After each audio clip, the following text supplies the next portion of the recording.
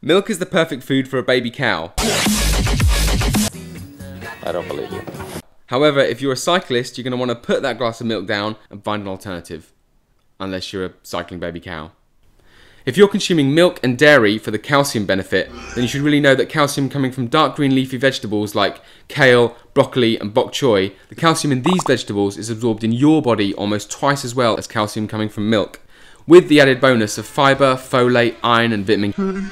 Milk and dairy, on the other hand, comes with a lot of the unwanted baggage of saturated butterfat, cholesterol, hormones, pesticides, antibiotics, pus, and most likely a little sprinkle of manure.